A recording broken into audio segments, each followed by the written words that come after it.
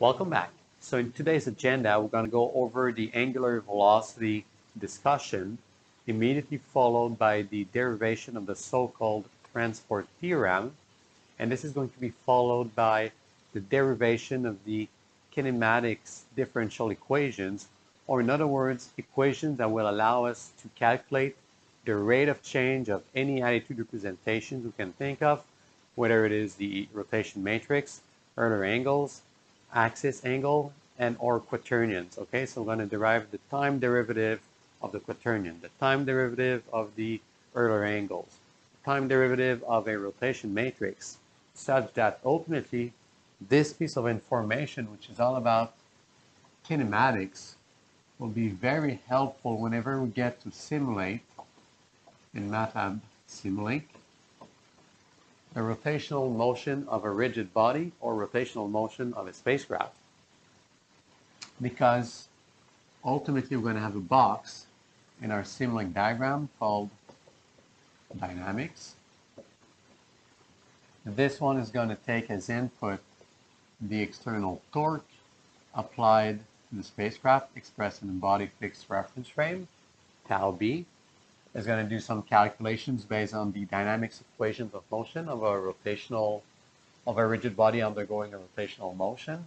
And then at the output, we are going to get the angular acceleration of our spacecraft, omega b dot, which we will then integrate 1 over s to get the angular velocity components in the body fixed reference frame.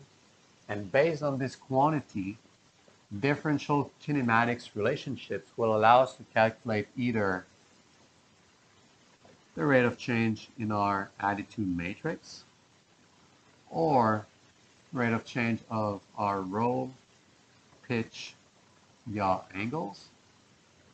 Or, for example, if you decide to use the quaternion attitude representation, then we're going to get the rate of change in our quaternion q dot, and then all we have to do to obtain finally the actual orientation of our spacecraft would be to integrate those kinematics differential equations to get either our attitude matrix, CBI,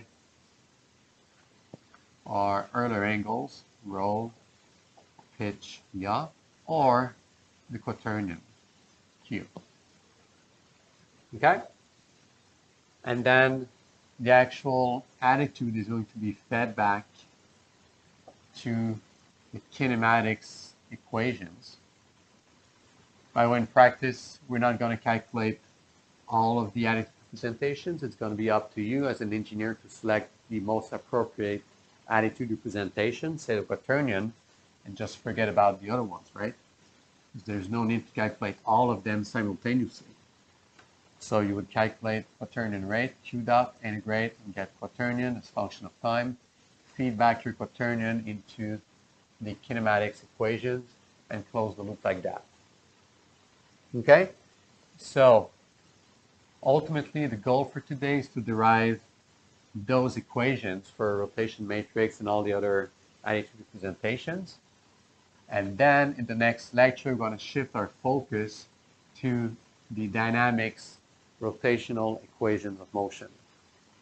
By the way, this equation will be known as Euler's equation of motion, which allow us to predict or calculate the angular acceleration in the body fixed reference frame given some external torques being applied to the spacecraft. Okay? But that will be in the follow-up lecture. So today's is all about kinematics, and to begin with, we're going to have a look at angular velocity and the transport theorem, and also review the derivative of the vector before we establish all the tools we need to jump into kinematical differential equations. Okay, so in 1.4, we have angular velocity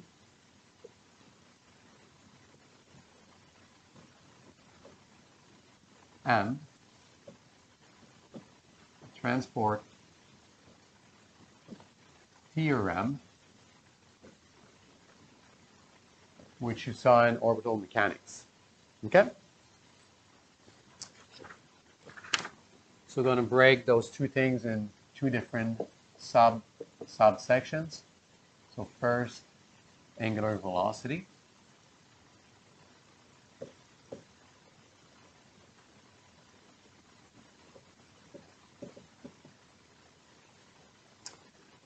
Okay, so let's consider two reference frames, a fixed one or an inertial one, which is denoted by A, reference frame A, with its three unit vectors, AX, AY, both into the plane of the whiteboard, and AZ, perpendicular to the whiteboard, coming at you. That one doesn't move, but then let's define another reference frame. Let's call it B, with its three unit vectors. Like that. And let's assume that this reference frame is in rotational motion with respect to reference frame A, which is inertially static. Okay? If that is the case, then we're going to say that reference frame B is going to have an angular velocity vector with respect to A. Okay? So this is to be read as angular velocity vector of reference frame B with respect to reference frame A, omega BA. And that angular velocity will be changing with time. It doesn't need to be fixed, okay? Such that this body, this rigid body quantified through the moving reference frame, could be undergoing a generic tumbling motion about all of its three axes simultaneously. So again, this angular velocity vector doesn't need to be fixed in space. It could be moving around. That is the angular velocity vector, omega BA, which is this with respect to this one. But as an observer, if you were to sit on reference frame B and look at reference frame A, you would think that you are the static observer and that reference frame A is therefore moving with respect to you. So if we have an angular velocity vector of B with respect to A, we necessarily have also an angular velocity of reference frame A with respect to reference frame B. Turns out these two are exactly equal in magnitude, yet in opposite direction. So we're going to write omega AB is going to be equal to minus omega BA. Okay? And but from an inertial perspective, if you sit back on reference frame A and you look at your moving reference frame B spinning in space, then you say, okay, those three unit vectors are changing with respect to time from my inertial perspective, and therefore they must have a non-zero inertial time derivative, and this inertial time derivative operator is denoted by the over dot symbol, okay? Not to be confused with the hollow operator, which denotes a non-inertial time derivative or a time derivative seen from a point of view which would be a moving reference frame. Okay, so solid dot is always an inertial derivative seen from a Newtonian or an inertial reference frame. So those three quantities are obviously different than the null vector. Okay, and turns out that these, because here we assume that the source of motion is omega BA, which is creating a spinning motion, is just going to be omega BA vector cross product with BX. And here for BY dot, it is going to be equal to omega BA cross product BY. And similarly for BZ dot, so omega BA cross product with BZ direction. Okay, that kind of makes sense. Let's then write that in terms of vectrices so that we could have an expression for the inertial time derivative of a vectrix in our back pocket that we could then use in future developments. I'm going to write those three separate equations as simply the inertial time derivative of the transpose of vector B equal to angular velocity vector of B with respect to A, and not the other way around, okay? Cross product vectrix B transpose, like that, okay? So this is a very important result that we're gonna use often throughout the future developments in terms of deriving equations in this course.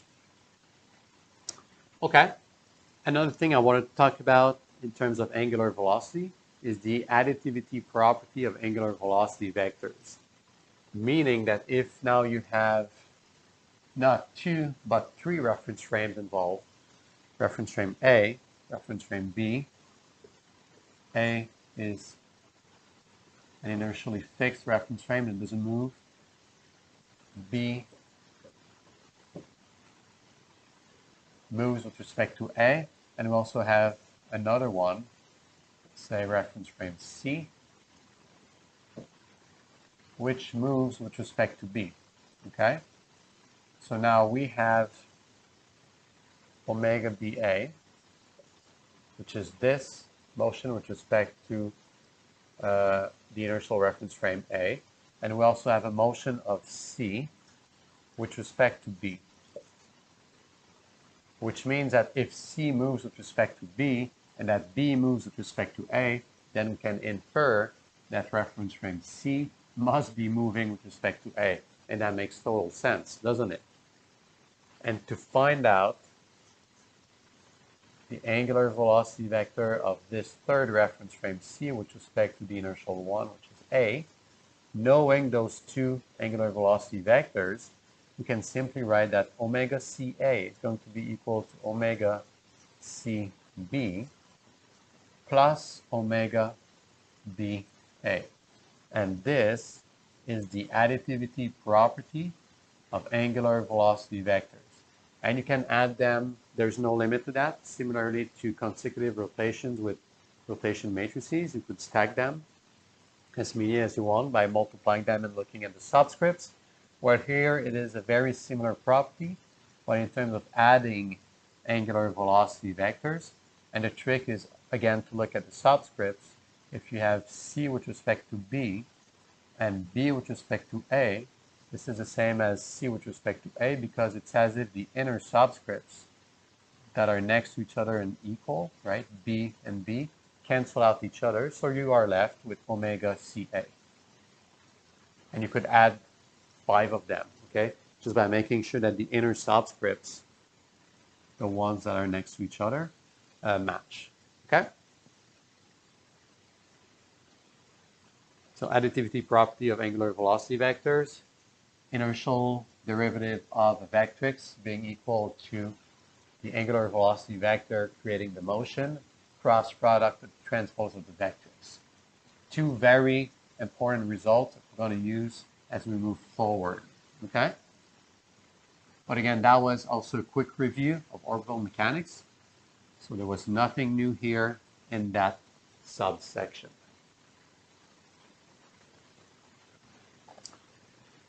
So next up, 1.4 was angular velocity and derivative of a vector. And now we can move into the derivative of a vector part of it. So derivative of a vector.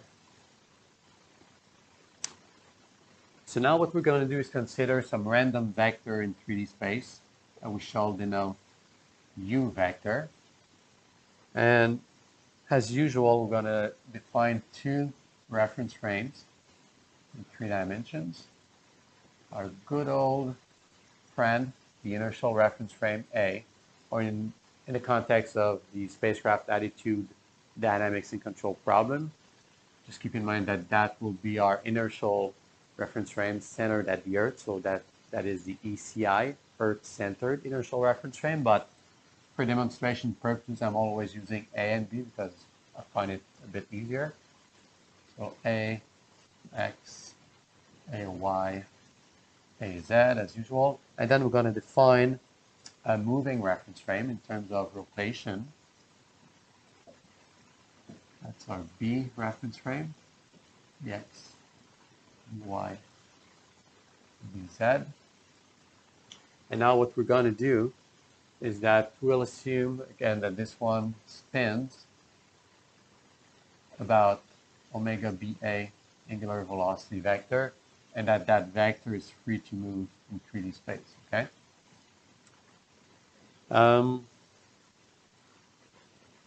Okay, so what we can do to begin the process of figuring out how to calculate the derivative of a vector, or in other words, how to obtain the transport theorem or demonstrate the transport theorem, is that we're going to write vector u in terms of its components in the moving reference frame. So we just write, as usual, vector B transpose times components of u in reference frame B. Now, if I were to take the inertial time derivative denoted by the solid dot symbol, all I have to do is to apply the chain rule, those two terms, and write that this is going to be vector B transpose solid dot times UB plus transpose of vector B and UB inertial derivative, like that.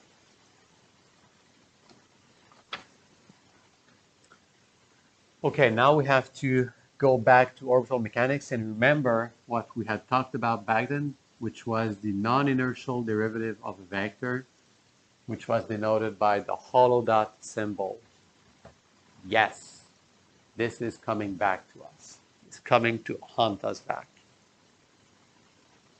Okay. Now, if you guys remember, this operator, the hollow dot, is only applicable to vectors and is there to indicate us in which reference frame do we want to take the components in. Because typically when you think about any vectors, u for example, we are free to express this vector in terms of components in a moving reference frame or components in a static reference frame. Any reference frame is good for us. But when you see that specific notation, the hollow symbol, this is kind of a red flag that says, hey, if you want to express that vector in terms of components, you better have to express them in the moving reference frame. You have no choice here. You couldn't express the components of that vector in the inertial reference frame because the hollow symbol is the non-inertial derivative, and therefore the only choice we have is to express that vector in terms of its components in the moving reference frame, which happens to be B. And then components U in B. But because the hollow operator is not applicable to matrices, only to vectors, here all we do is that we take the normal inertial derivative of three scalars as they evolve with time. So the current x component of this vector minus the previous one over delta t would give you u, b, x dot. And you do the same for y and z, okay? So this is something that hopefully rings a bell. If not, hopefully that quick discussion kind of made sense to you, okay? So again, it's only, think of it as an indicator in which reference frame that particular vector has to be expressed, okay? So this is inertial derivative. So derivative seen from this Newtonian reference frame A, as this is always the time derivative seen with respect to the moving one. Okay. So if that's the case, then we can go back and look at what we have here. We have vector B transpose times time derivative of the components of vector u in B, which turns out to be your u hollow dot.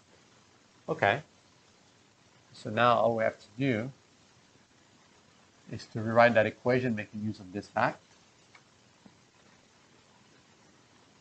So we're going to write u solid dot equal to u hollow dot plus time derivative of vector b transpose times UV components, or components of vector u seen in the moving reference frame.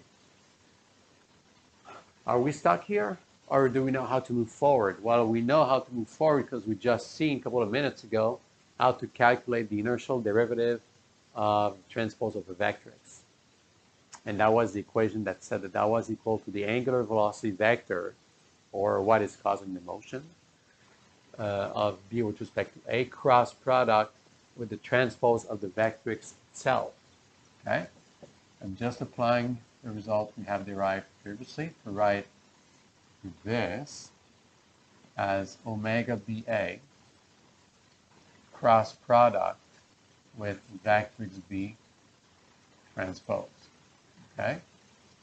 And all this multiplies components of vector u seen in the moving reference frame B. All right.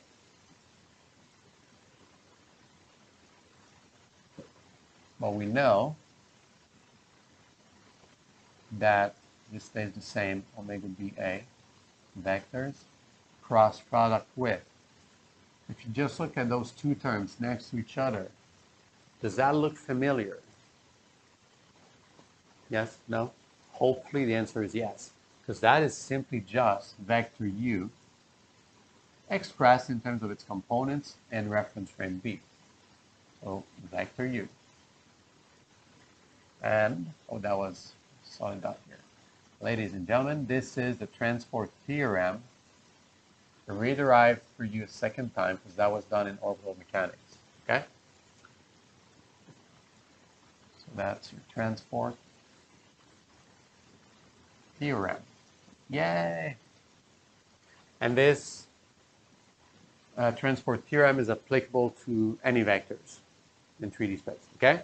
So the inertial derivative of any vector will always be equal to the derivative of the same vector, but this time seen in a moving reference frame, plus what is causing the moving reference frame to move with respect to the non-moving one, cross product with the vector itself. Nice. Nice, nice, nice. However, this form could be useful, but us as engineers, we like to simulate things in MATLAB Simulink, and we like to play with numbers and multiplying numbers together, right? And in other words, we like to play with x, y, z components of vectors, not only some mathematical object called vector, but specifically looking at their x, y, z components, which can then be used to calculate things on your calculator, punching numbers, multiplying them, adding them, subtracting them. So next, what we're going to do is to re-express this transport theorem, but in terms of components. Okay? So this is the inertial derivative of vector u. Inertial meaning that this better be expressed in the inertial reference frame, which is A. And therefore, this vector u solid dot turns into this in terms of its components. Next up, we have this guy. And you remember that the hollow operator gives you no choice as to which reference frame you want to express its components in. So it has to be the moving one, which is B. And therefore, it's going to be written like this. And never forget that the hollow operator, again, is only applicable to vectors, but not to 3x1 matrices containing components. That just, it's not existing, okay? So you have to use the solid dot operator for the components here. Plus, what is this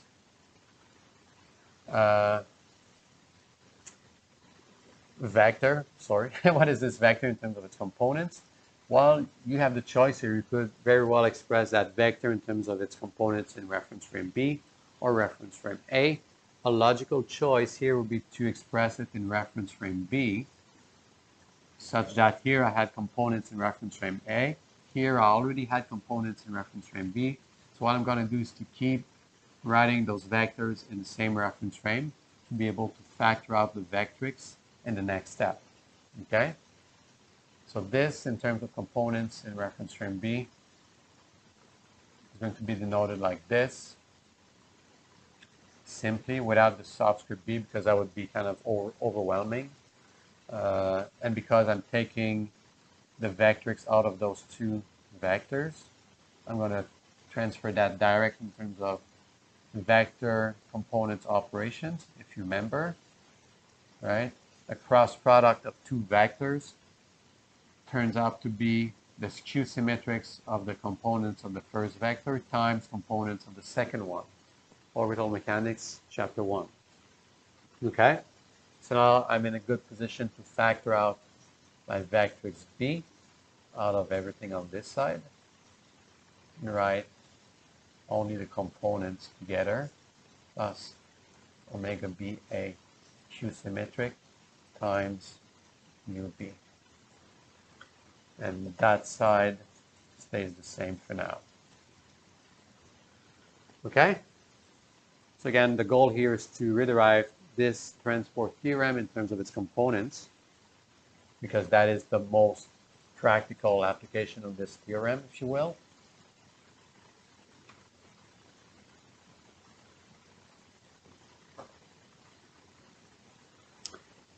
So the trick here is to take the dot product on both sides with vectrix A. Because if you come in like this and you take the dot product of vectrix A, and here, the same on this side, you call vectrix A dot product with the transpose of vectrix B, you should know that this gives you the identity matrix 3 by 3, an identity that multiplies the 3 by 1 column matrix will just give you the column matrix itself.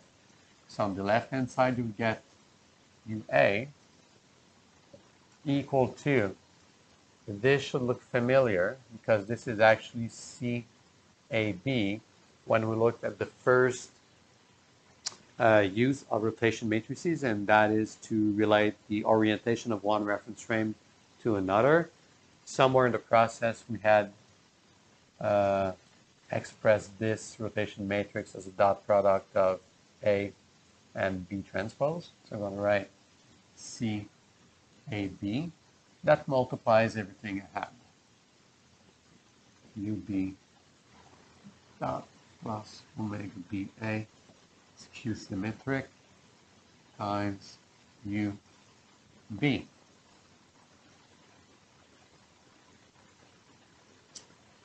And I just kept forgetting my dot on the UA on that side. And that's it. So this is a transport theorem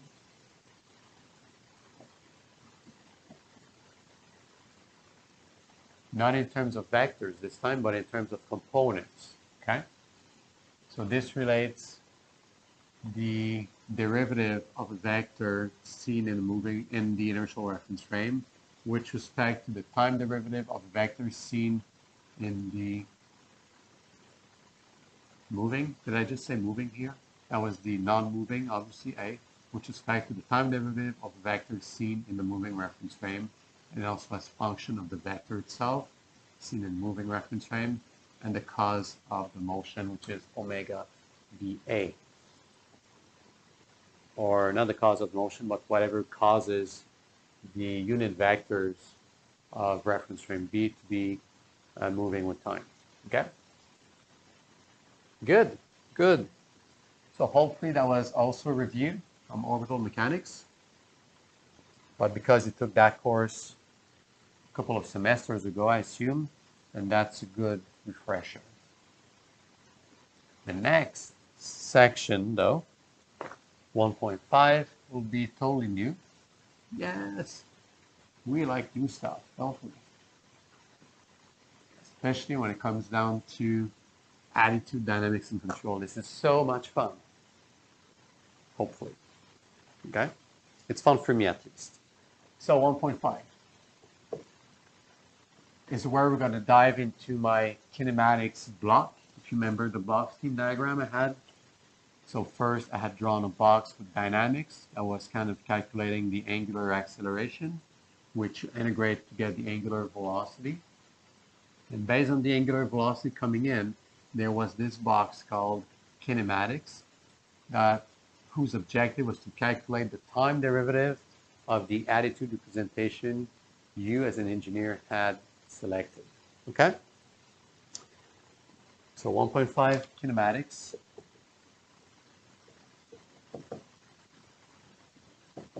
Differential equations.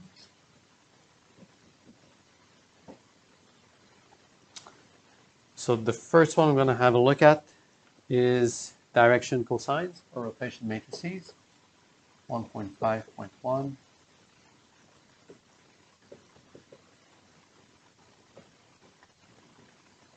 In other words, how to calculate the time derivative of a rotation matrix, which will then be in the process integrated to get the rotation matrix itself as a function of time.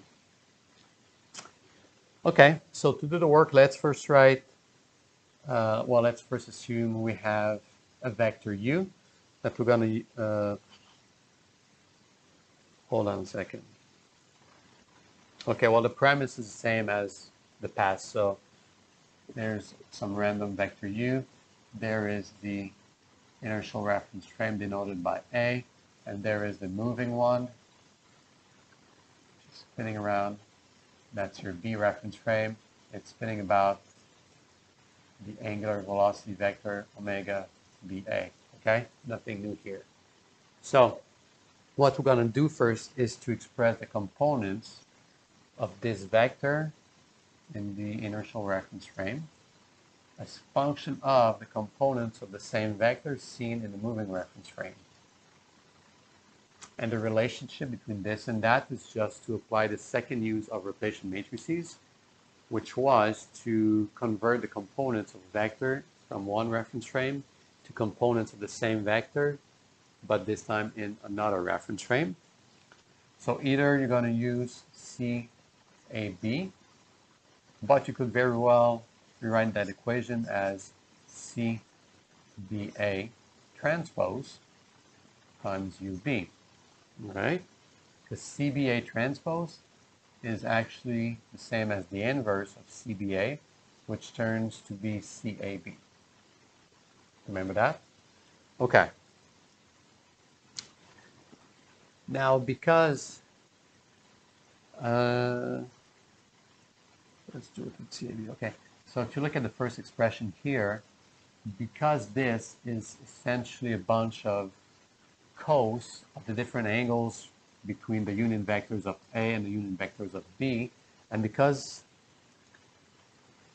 B is in motion with respect to A, means that those angles contained within that 3x3 direction cosine matrix are time varying. Or in other words, the time derivative of our matrix here isn't equal to a bunch of zeros. Okay? So therefore, if you were to take the inertial time derivative of that expression on both sides, you then get a dot equal to, and then you need to apply the chain rule because this and that are both varying with time. So CAB time derivative times UB plus CAB times time derivative of UB, like that. Okay? But from the transport theorem in terms of components, we had just obtained the result of UA solid dot, which was the rotation matrix first. Yeah. CAB times UB dot plus omega BA skew symmetric times UB, right? We just did it together. Now what you can do here going to erase that top equation here, is to distribute the rotation matrix to both of those terms and rewrite that QA dot here, but we also know, okay, that was obtained from the chain rule of this, and that was obtained from the transport theorem. It's not as if you go from this to this directly, okay, don't get confused. So here I'm just going to distribute the rotation matrix inside those curly brackets and write that expression just like that. And all this is for UA dot again.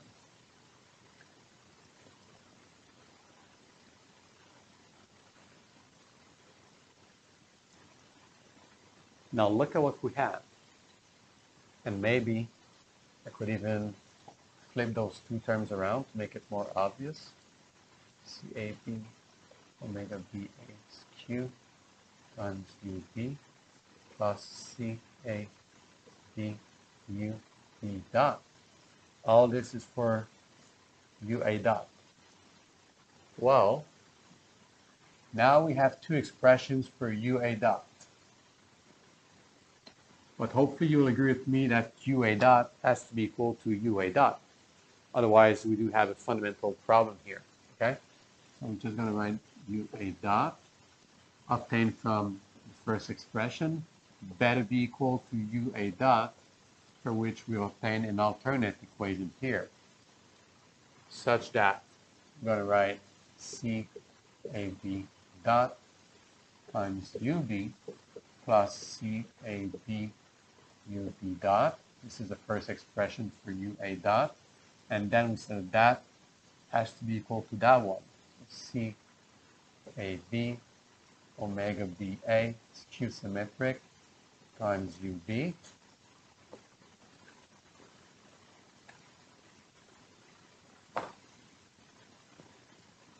plus CAB times UB dot. Whew. That is a lot of CAB and UB, isn't it?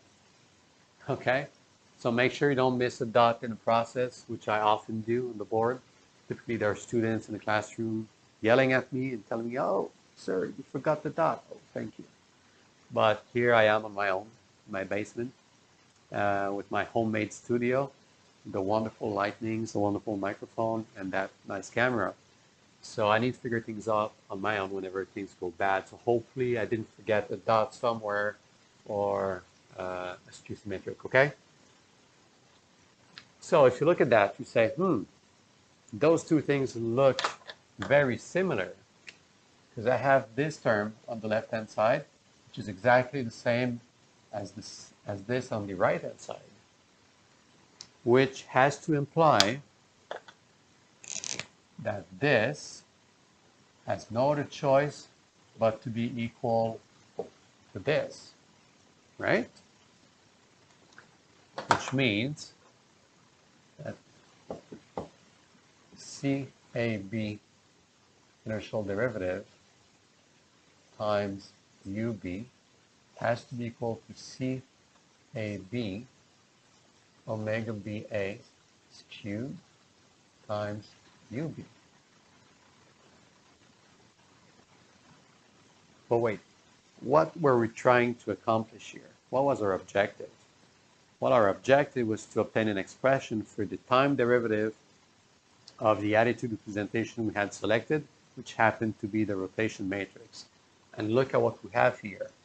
Because both UB terms cancel out, and we have now the time derivative of our rotation matrix equal to the rotation matrix itself times omega BA cubed.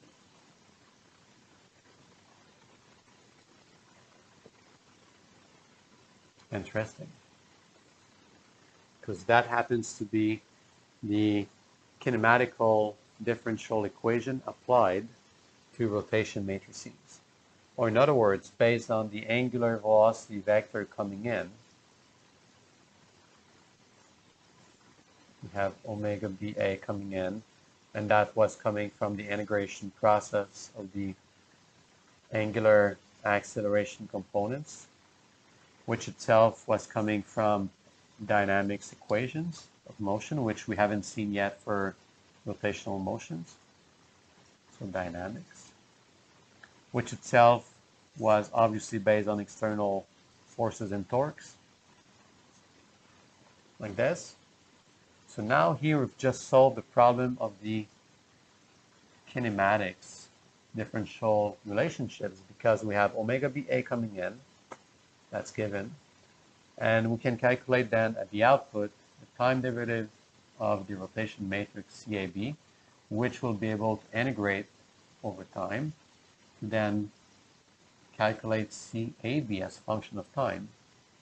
And actually the kinematics relationship here, the rotation matrix, is also a function not only of the angular velocity component, but also of the rotation matrix itself. So this term is being fed back in here, and the process goes on. And at the output here in MATLAB Simulink, you could generate 9 graphs, all as function of time. And you'll be able to visualize the 9 components of that rotation matrix as a function of time. Okay? That is the usefulness of deriving those kinematics differential equations. Okay, so that is a good expression that we can understand and put into practice in a numerical simulator like that. But oftentimes that relationship is not what we need. Because typically that works out for, calculating the time derivative of CAB, which is some generic rotation matrix here. But in terms of spacecraft attitude, dynamics, and control problems, what we'd like to do in this block scheme diagram will be to get the time derivative of our attitude matrix. That's going to be much more useful than some generic CAB. But here, if you were to do the mapping between body fixed reference frame and ECI to A and B, it would be the opposite, because this is the time derivative of the rotation matrix relating the fixed reference frame to the moving one. Whereas in practice, it is a lot more useful to get the time derivative of the rotation matrix relating the body fixed reference frame, or the moving one, with respect to the inertial one, ECI, or the non-moving one. So what we'd like to have in practice, rather than CAB dot, would be CBA dot.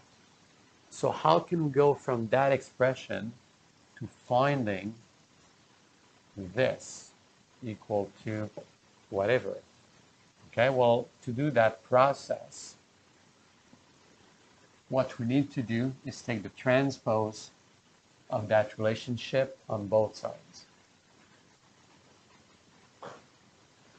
Okay? So let me just apply the transpose operator on both sides. CAB dot transpose equal to, and if you take the transpose of two matrices that are being multiplied together, if you remember linear algebra from first year of university probably, or even last year of high school, I'm not too sure. What it does is that you need to flip those two matrices around.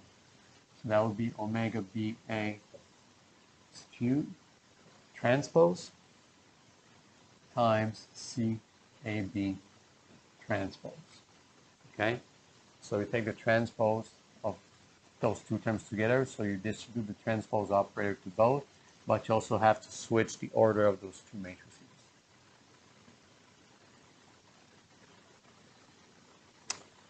Okay, well that is a lot to digest. But turns out that if you look at the definition of the skew symmetric matrix applied to any 3x1 column matrix, you will hopefully realize that the transpose of this 3x3 constructed out of this 3x1 omega BA is actually the same as minus omega BA skew symmetric. Okay? And the reason for that is because a skew symmetric matrix is symmetrical along the main diagonal, which is filled with a bunch of zeros, but with a -1 sign. Okay? And that's why this property holds here. So then you can come back here and rewrite that as minus omega BA skew times the transpose of CBA, as you know, is C. The transpose of CAB is CBA, right? And here the transpose of CAB dot is just simply CBA dot. That is much more useful than that expression, which was valid, right? There's nothing wrong with this. But in practice, we'd rather have this. Okay? So that is the kinematics differential equation applied to rotation matrices. In other words, how to get the time derivative of your attitude representation, which was the rotation matrix in that case. All right, so let's do a similar type of work, but this time applied to Euler angles. Or in other words, how can we calculate the rate of change of our roll, pitch, yaw angles given as the input the angular velocity vector or the components of that vector seen in the moving reference frame. So that would be in 1.5.2. Euler angles in terms of kinematics differential equations. Okay, so to do that, we have to go back to what our Euler angles represent in this context. And if you remember, these were the three angles associated with the 3-2-1 rotation sequence. 3-2-1 rotation sequence with yaw, which is denoted by this, pitch denoted by theta, and rho denoted by phi, respectively. And the way this is worded is fundamental because this is how you can map the angles to the principal rotations on top here, okay? So when I say 3-2-1 with yaw, pitch, roll, it means that this is through the yaw angle, that rotation is through the pitch angle, and that one is through the roll angle, and not vice versa, okay? Meaning that if you were to write it in terms of what we did in past in the three-step procedure, we're going to go from, again, this is going from reference frame A to reference frame B, A being the initial one. We're going to go through some intermediate reference frame denoted by A prime, and that is going to be through the rotation C3 with angle yaw. And then in second step, we're going to rotate about the y unit vector of FA prime to get us to A double prime in terms of intermediate result through C2 about an angle which is our pitch. And finally, we're going to go from the second intermediate reference frame, A double prime, to the final reference frame B via a C1 principal rotation through an angle of rho phi. Okay. And here I'd like to emphasize the fact that although I'm going to do the full derivation as it is applicable to the 3-2-1 rotation sequence, if the sequence would be otherwise, you would have yourself to rederive everything, okay? Because that kinematics relationship is very specific to the rotation sequence. So pay close attention to the steps I'm doing. So to begin with, I'm just decoding what is given to me in terms of words, and I'm putting it in terms of mathematics. 3-2-1 sequence. 3, 2, 1. Through angles, yaw, pitch, roll. Yaw, pitch, roll. Taking us from obviously the initial reference frame up to the final one via some intermediate reference frames. Okay? I didn't invent something here. I just read what was given to me. Now, that's how we had derived the full rotation matrix CBA 2 lectures ago, probably. But here, instead of just looking from the static orientation point of view, or how to describe the orientation of B with respect to A at some given time, we're going to seek expression that relates B with respect to A, but in terms of motion. So now we need to kind of visualize this intermediate reference frame moving with respect to this one with some angular velocity vector, and then this one moving with respect to that one with some other angular velocity vector, and finally the last one moving with this second intermediate reference frame with another angular velocity vector. Okay? So I'm going to put it in words here so that you can understand what's going on. So I'm going to say that FA prime is rotating with respect to reference frame A with an angular velocity omega A prime A. So angular velocity of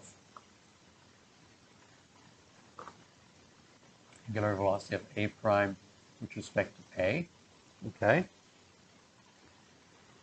And I'm going to write directly this in terms of that one, so the moving one. Okay. So I'm going to write it in terms of components with respect to the A prime reference frame. And the X, Y, Z components of this are related to the angle of rotation, but the rate of change in that particular angle. I'm going to write 0, 0, yaw rate. Okay? Because the relationship between that one and that one is a spinning motion about the Z unit vector, and therefore the rotational motion is going to take place about the same axis, which is the Z vector. And why I know that? Well, because this is C3. And why do I know that this is C3? Again, I just went back to what was given to me, and the first principal rotation was a C3. Okay?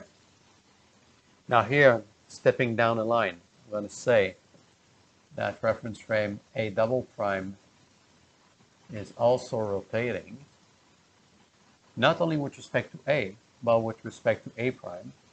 So with respect to A prime with omega A double prime A prime, omega A double prime A prime vector that I'm going to express this time in the intermediate result here of this step, which happens to be A double prime. So vector A double prime. I've forgotten the transpose here. A transpose times X, Y, Z components of this angular velocity vector expressed in A double prime. So because the motion here is about the Y unit vector, it means I'm going to get 0 X and 0 for Z. And for Y, it's going to be the pitch rate, because the angle is pitch angle, such that its time derivative is going to be the time derivative of the pitch angle, referred to as the pitch rate. I'm going to do the exact same thing for the third step. I want to go a bit quicker and write that final reference frame, which is B, is also in rotational motion with respect to not only A, but also with respect to A prime, but furthermore with respect to A double prime, which is kind of the sole focus of this third line here, the third step of the process. So B is rotating with respect to A double prime with omega B A double prime, expressed this time in the final reference frame B, and the components of this one, hopefully you can see that somewhat clearly on the screen, is going to be the roll rate, because this motion here of just this single line is through the x unit vector of either reference frame, because that is the axis of rotation, so it has to be the same in both reference frames, through an angle denoted by roll, such that in terms of time derivative, we're going to have roll rate 0, 0. This part of the process is the first step. This is specific to the 3-2-1 rotation sequence as it is given to you now. The second step, up to writing the components, is generic, because we'll always say that this intermediate is in motion with respect to the initial one. Then the second intermediate is going to be in motion with respect to the first intermediate. And then lastly, the last rotation matrix will be in motion with the second intermediate. That part will never change. What is going to change is what I wrote down here, because this is specific to the rotation sequence, because this was derived based on what I had written here in the first step. And again, this was solely based on what was given to me in terms of rotation sequence and their associated angles. So don't ever just blindly copy this in an exam for, say, the 2-1-3 rotation sequence, because that's going to make me mad. And if I mark your copy of an exam, you don't want me to be mad. Okay? It's just not a good idea. Not that I'm a harsh marker. Well, I can be harsh when I mark exams, but I'm fair. If I'm harsh for one copy, I'm going to be harsh throughout the entire copies, okay? So pay attention to what you're doing and make sure that you understand what I'm doing now in terms of teaching you the process. But that is a thought process. You need to think when you do that, okay? You cannot just blindly copy that procedure and think that it's going to be right or applicable to any sequence. This is not how it works, okay? First step, decoding the sequence and the angles. Second step, figuring out the rate of change of the angles. The third step of the process is to use the additivity property of angular velocity vectors. So in the end, what we want is the time derivative of the angular velocity vector that relates to moving reference frame B, or the final one with respect to the non-moving one, omega BA, okay? But this can also be written as a summation of other angular velocity vectors, as we saw previously. And specifically here, just by looking at the subscripts, I know that the first one shall begin with something like this.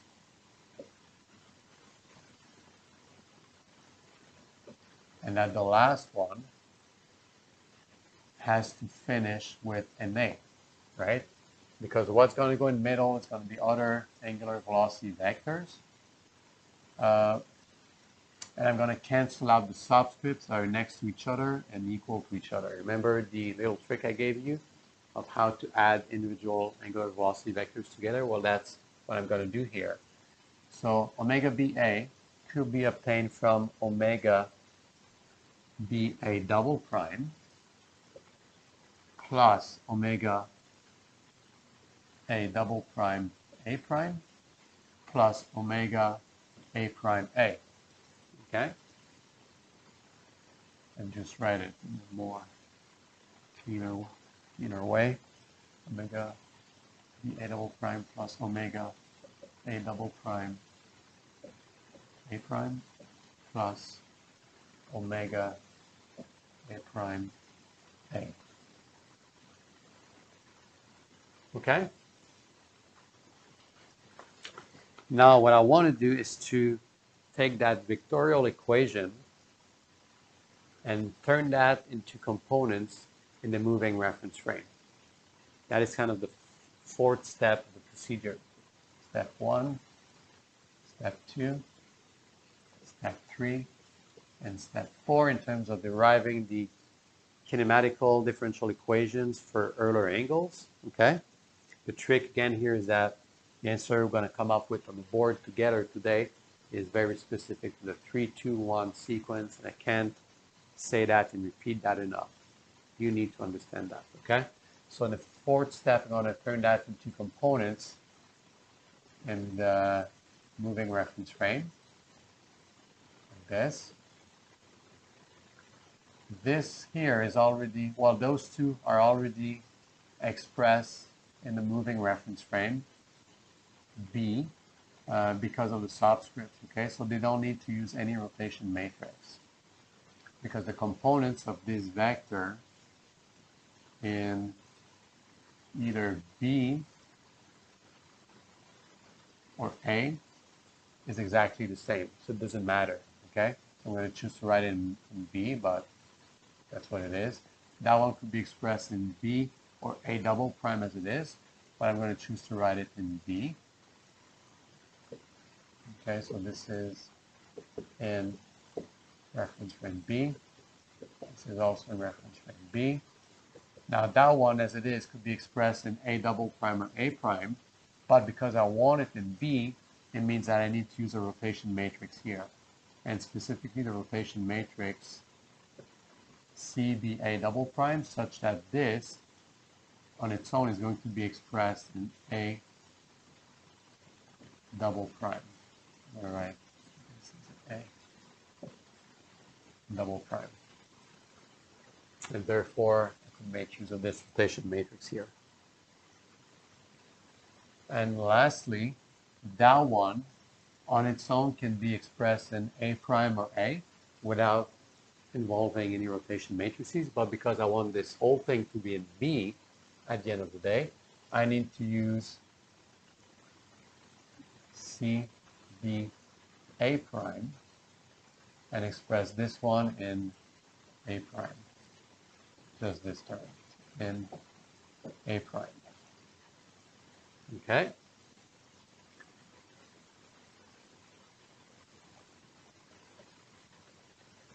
Turns out that CBA prime can be obtained as a combination of two principal or two rotation matrices. So I'm going to just rewrite this whole equation as omega BA components in B, omega BA double prime in B, plus CBA double prime, omega A double prime, A prime, A double prime, such that altogether we're gonna get components in body fixed reference frame or in the B reference frame, the moving one. But this one could be decomposed as CBA double prime, CA double prime, A prime, right? And then times omega A prime A. So all I did here was to express this in terms of two rotation matrices, because although that was kind of unknown up to this point, we couldn't derive that directly. We very well know how to express the rotation or the relationship in terms of orientation between A double prime and A prime, and also the relationship between B and A double prime. How? Well, just by going back to step 1 of the process and looking at those relationships. Okay? Okay. Omega BA double prime plus, if you look at what we had for the 3, 2, 1 rotation sequence, the last one was our C1 through an angle rho. So CBA double prime is C1 according to the sequence given to me. CBA double prime is going to be the same thing here. So that's your C1 through an angle rho. CA double prime A prime was in the second step of the process, and that was a C2. Yeah, C2 through an angle pitch. And finally, omega A prime A.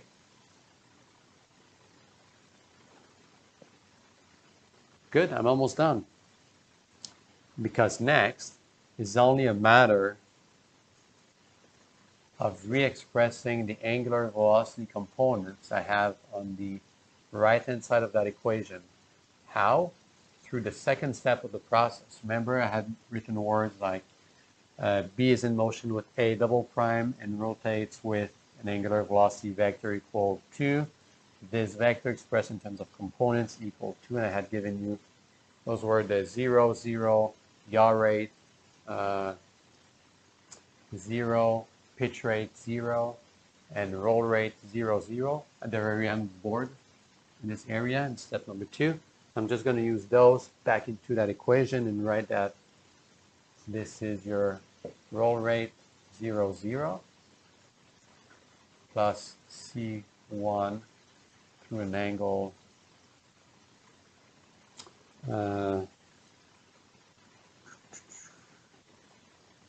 C1 through an angle roll. And if you look at what we had for the motion between A double prime and A, that was a pitch rate, so 0, pitch rate 0, plus C1 again, times, this time C2, through pitch angle, and omega A prime A was the very first rotation of the process, so that was the 3, so that was a yaw rate, 0, 0, yaw rate. And now I have everything I need to figure out the components of the angular velocity vector and the rate of change of my Euler angles as function of the Euler angles themselves. Okay? And that will be in step 5 of the process, where it's only a matter of using a linear algebra and multiplying this 3×3 principal rotation, for which I gave you the definition in the previous lecture, times this 3×1 plus the definition of Cx or C1 times the definition of Cy or C2. Just use the appropriate angles here and not the generic theta x, theta y, theta z we had used back then. Okay, now you have specific Euler angles to play with, so use them in the definition of the principal rotations times this guy here, which is the yaw rate, and add the 3×1 that you're going to get all of the multiplication process.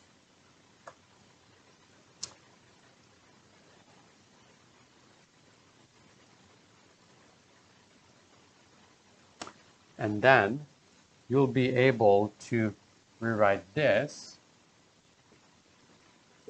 in terms of a 3×3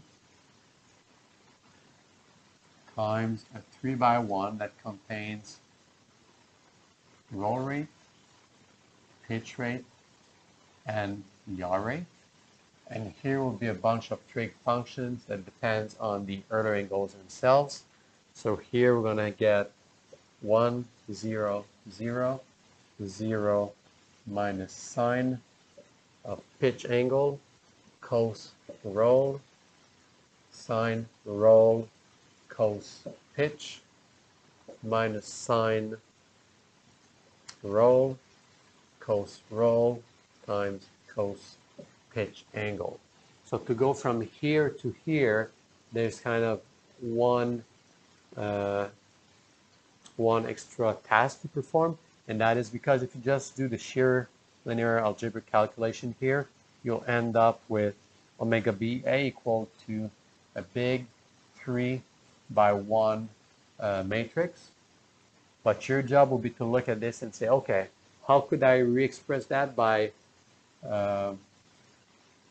factoring out what I need in terms of Euler angle rates, and then figuring out what needs to go into a 3×3 matrix, okay? So I'm going to let you do the process to figure this out on your own, how to go from here to here, okay? So pretend that this is a homework for you to do. It won't be marked, but that would be a good sanity check for you to ensure that you know how to do the process for yourself. If you are ever given another rotation sequence in an exam and you have to do the entire process on your own, okay? Well, we said, oh boy, that's not exactly what I wanted. Because what I wanted was the relationship that would take me from omega BA, kinematics differential equations, to Euler angles rate, roll, pitch, yaw, time derivative. Yet, what you're giving us here is the inverse relationship. You are taking that as the input, do some calculations, and you're getting that as the output. Well, not a problem, so all you have to do is to take the inverse of this matrix and then write the inverse relationship, right, through linear algebra. Now, fear not, in an exam I'll never ask you to solve for the inverse of a 3 by 3 matrix by hand. I mean, it can be done, it's just not fun and it could be time consuming, and under stress I'm pretty sure that some of you would go wrong in the process.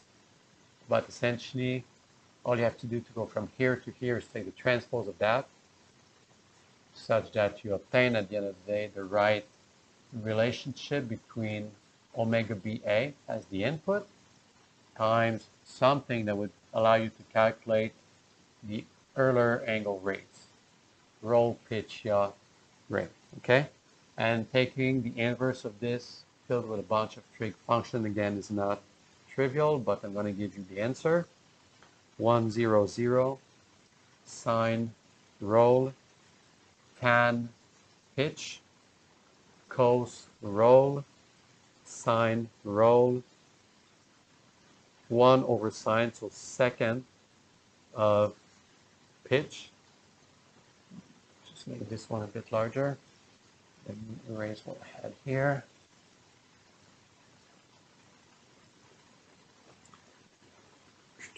Cos roll tan pitch minus sine roll cos roll, and 1 over sine or second of pitch angle like this.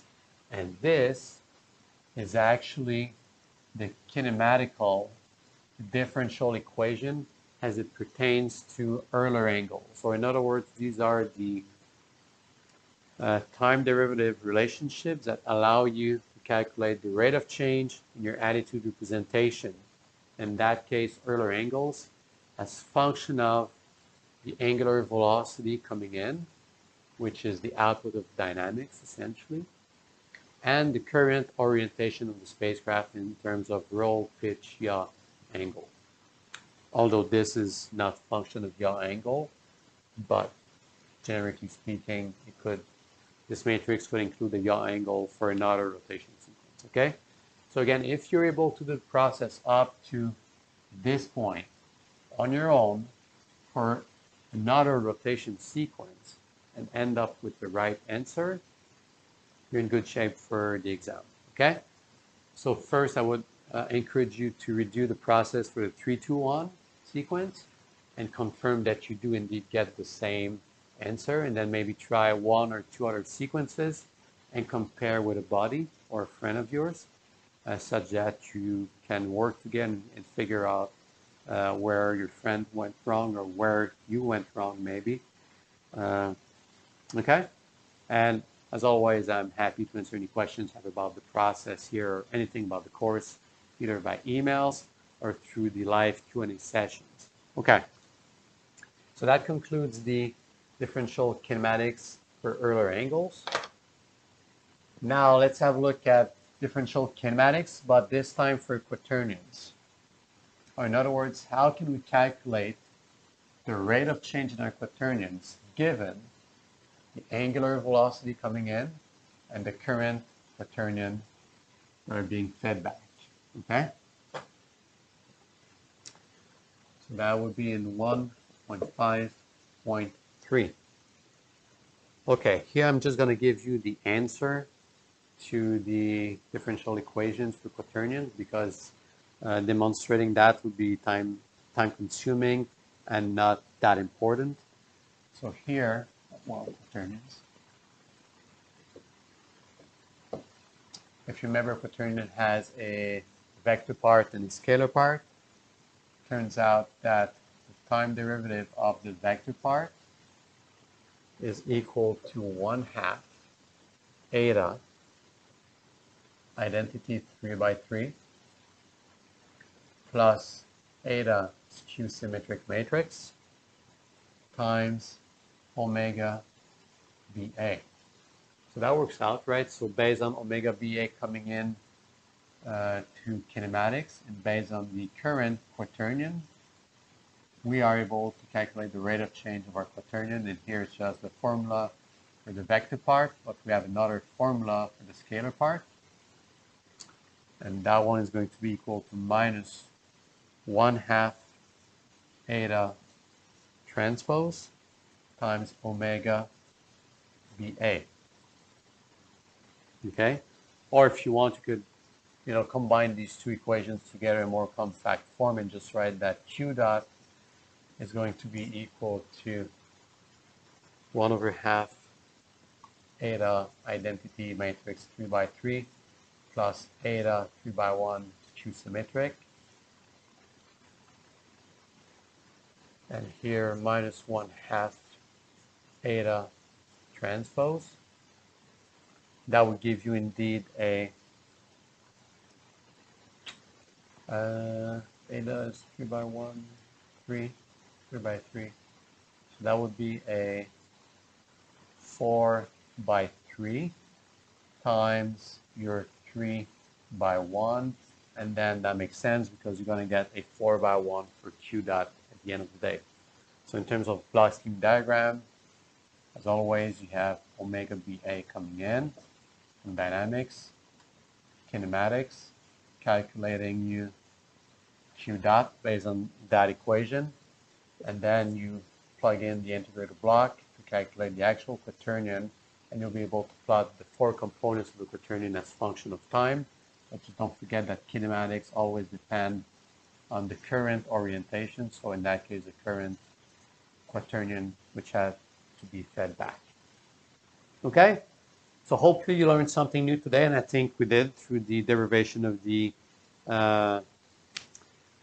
kinematical differential equations that will allow us to practically derive or calculate the rate of change of our attitude representation. And ultimately, again, as I said multiple times today, we'll be able to combine that with dynamics, which comes ahead of this, and to then implement a full simulator for the rotational motion of the spacecraft based on dynamics and kinematics. Okay, so we're going to save the dynamic part for next time. Until then, keep up the good work. See you soon. Bye-bye.